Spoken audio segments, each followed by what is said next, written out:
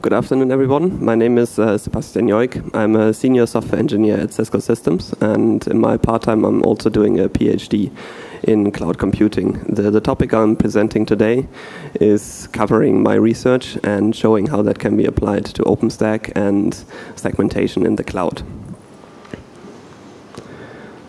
Okay, so I'll be discussing briefly what segmentation is and what problems we currently see with segmentation. I'll introduce my research, which is universal cloud classification.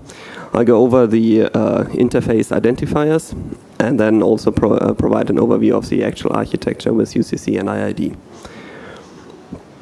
So what is segmentation? Segmentation has been around for quite some time with VLANs and VxLANs and also GREs. All of these technologies hasn't been really introduced for solving cloud-specific issues. VLANs has been around for decades with targeting, segmenting and separating departments and enterprises and not really the cloud-specific entities. So we have different protocols, and they're typically layer 2 segmentation, so we don't really have any layer 3 segmentations as well. And then also each is, you can apply different policies on a per segment basis. So just to give a brief overview, this is a vanilla setup of OpenStack. You have here different controller, compute nodes, and also a network node, and the different traffic is segmented by VLANs. Each of the tenant networks and also the data networks, they have their own VLANs, and then the switch and the virtual switch are usually configured with trunk ports to provide access to different VLANs. And then also the same thing, if you look at the external connectivity, that is typically introduced by a VLAN to get access to the external router connectivity as well.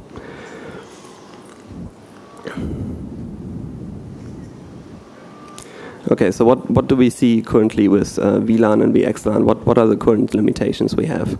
With VLAN, you can see that the scale is very limited. We only have 12 bits available to actually provide segmentation. With VxLAN, we have a couple more bits available, but still it's relatively limited in terms of how it can be used. Both VLAN and VxLAN, the admin overhead is relatively high because the physical network has to be configured for each VM that is spun up in a VM or in a VLAN. So if you spin up a new VM in a compute node that doesn't have that VLAN configured yet, the physical network has to be configured properly so you can actually reach that VM and that VM can get access to the outside world. And then also with VLANs especially, they are usually limited to L2 domains. So if you go across an L3 domain, you lose a segmentation, and you don't have that segmentation in the next L3 domain anymore. So what I did in my research is focusing on how to actually identify tenants, services, and providers on the layer 3 in the network. Tenants here is not a project as we know it from OpenStack, but it's more of a consumer of a service. So the idea is to introduce a extension header for IP version 6 that is 22 bytes long. We have 4 bytes for the cloud ID, 6 bytes for the tenant, and 6 bytes for the service ID. And each of those IDs also has a length field and a flag field that can be used to define certain behaviors en route.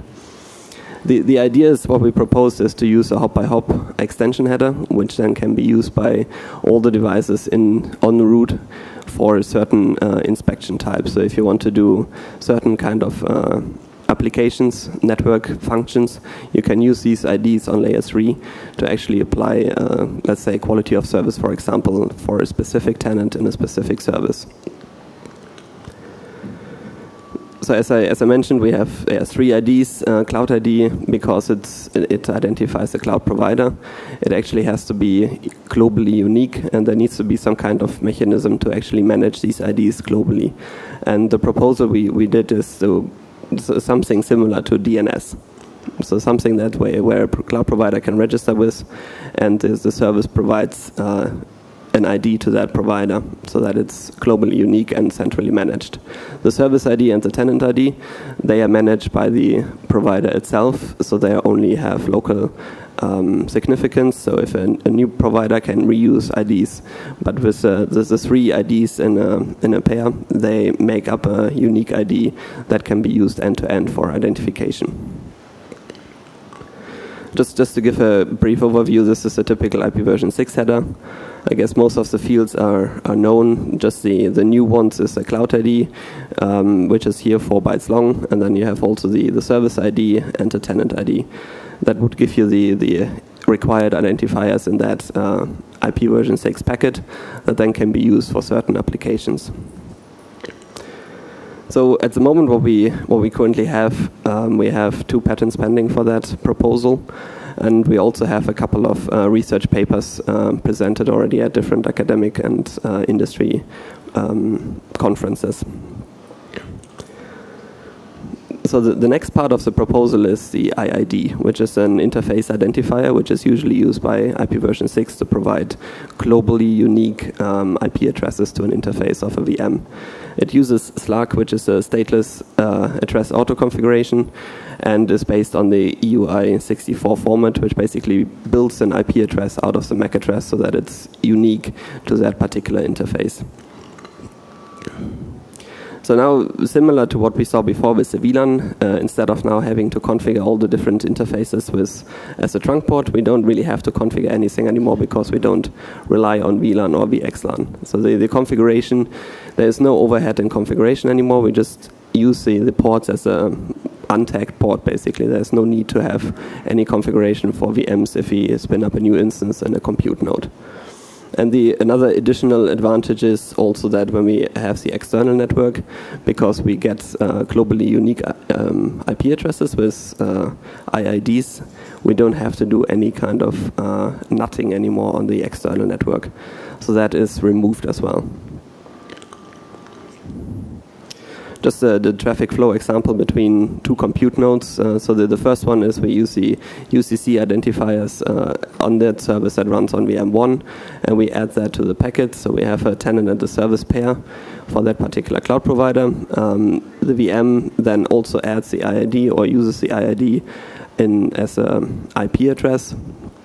And the first point who actually uses the IIDs can be the virtual switch, which can use the IIDs to identify the flow, to identify the tenant, the service, and also to do some kind of authorization between the endpoints, because the IDs or the IPs are used are unique between the endpoints. And then this is the same for both the physical switch. Here, both ingress, egress traffic, you can filter them, you can apply quality of services. You can define certain forwarding rules for certain ID pairs. And again, the same thing we have on the destination side. The destination switch can also authorize traffic, source traffic coming from a certain VM based on the IID UCC pair. And then on the service on the other side, that is then stripped off, and the service is behaving as normal on a layer 7. So as I mentioned already before, we think of a couple of use cases, for example, quality of service, where you want to, let's say you want to prioritize traffic for a certain CO, for example, video traffic for the CO needs to be prioritized, and everyone else has a lower priority. At the moment, this is relatively difficult to do because you can't really identify the tenant in the network as a particular tenant, and you want to specify the quality of service for that particular tenant. That's relatively difficult to do without deep packet inspection, for example. Another thing which we're currently looking into is internet routing of cloud data, where you want to do forwarding decisions within the internet to actually prioritize data or cloud data traffic depending on certain criteria. Another thing is billing, metering, and monitoring. At the moment, let's say you have an interface on the switch, on a physical switch, and you want to see how much traffic is used by a certain service or by a certain tenant. That is relatively difficult to do because there is no distinguishment on the network layer itself between the different services and tenants. Security, as I said before, you can do some kind of authorization, basic authorization. You can apply firewall service, firewall rules to a specific tenant within a service. you have more granularity than you have with just using IP addresses or port numbers or some kind of deep packet inspection. And then also some way of a federated identity. So just to give a brief summary, with the research we have been doing, we try to tackle some of the limitations we see with VLANs and VxLANs. One of the big advantages we think of this proposal is that it eliminates or that it provides an automatic configuration and fabric configuration, basically, so you don't have to configure the fabric all the time an instant moves or a new instant is spin up, because there's no need to have a VLAN end-to-end configuration. Another important advantage is with the IIDs, we don't have the requirement for NAT. So it's a NATless configuration, so we can use these IIDs directly to access the global internet. Some of the things we think might be relevant to look into for optimization is, at the moment, hardware types are usually optimized for a certain type of traffic. If you look at switches, they are optimized to provide best performance for layer 2 traffic. Routers usually provide best performance for layer 3 traffic. So the idea is to propose a hardware that might be optimized to operate with UCC and IID better than current hardwares are. And I guess another important point is that at the moment everything is really based on on VLANs and VxLANs, so everyone is familiar with these technologies, and it most likely will take some time to adapt to the new proposals with UCC and IID to make them actually use in service provider networks. Well, and I think that concludes my talk for today. Thank you very much.